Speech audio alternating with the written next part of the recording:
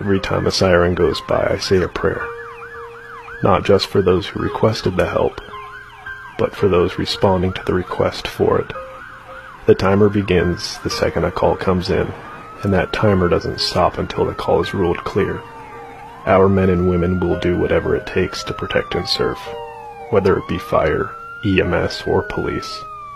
They respond first and go head on into danger, not knowing what to expect from the call. They have the potential to fall, and if that came and God calls them home, they would go down fighting until their last breath, fighting to uphold their oath and do their job like they swore to do.